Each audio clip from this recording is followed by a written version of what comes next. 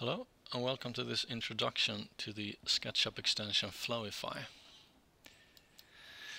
Flowify is an extension inspired by Rhino's command FlowAlongSrf, and if you're familiar with Chris Fulmer's Shapebender, you can view this extension as a 3D version of the same basic idea. So, whereas Shapebender relates the source geometry to an edge and then bends it along a curve, Flowify relates the source geometry to a plane and then bends it along a surface. And the way it works is that we have some pieces of source geometry, and this geometry is projected onto this flat quad grid, and the geometry is then mapped over to this target surface.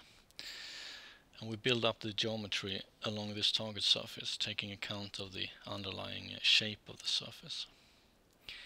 And the result in this case is this curved cityscape.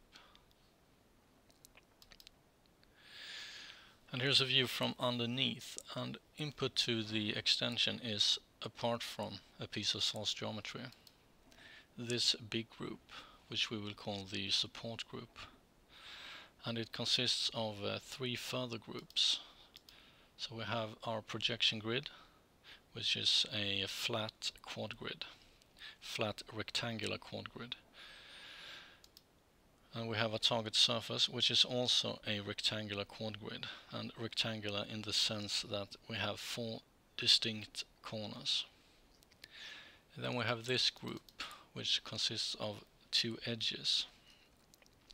And these edges connect two adjacent corners on the projection grid with two adjacent corners on the target surface. And this is for orientation. It just tells the extension that this border on the projection side is this border on the target side.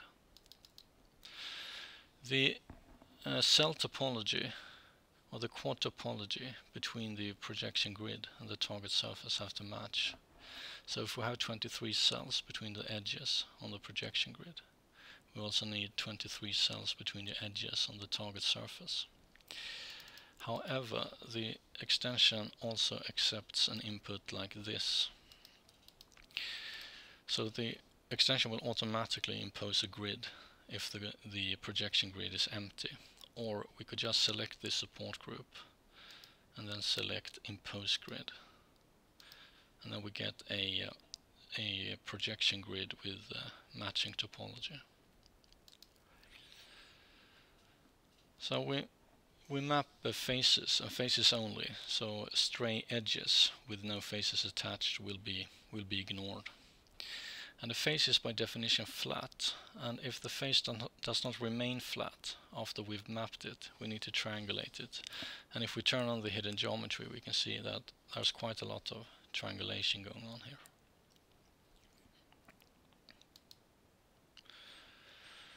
And in this example we have the same target surface and the same source geometry, but a slightly different orientation. And the source geometry protrudes the projection grid, and that is also true here on the target side. And this side view clearly shows the spherical nature of the mapping. And so far we've used target surfaces with flat quads, but that is not necessary. This surface is an output from the extension Bezier surface by TomTom.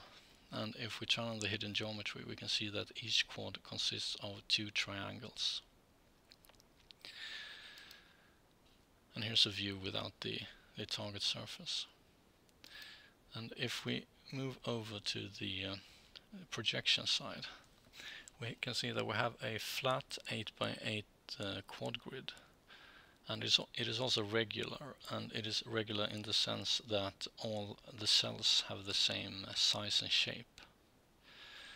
But that is not necessary either, and in this example we still have a flat 8x8 quad grid, but it is highly distorted, and due to the irregular nature of the projection grid, the target geometry also becomes very distorted, and the house assumes this somewhat haunted appearance. And we can compare it to our last example, where we used the same target surface, but a regular projection grid. and this house is clearly more distorted. So that concludes our introductory examples, and we're going to follow up with a tutorial solving a real-world modeling problem. So thanks for watching.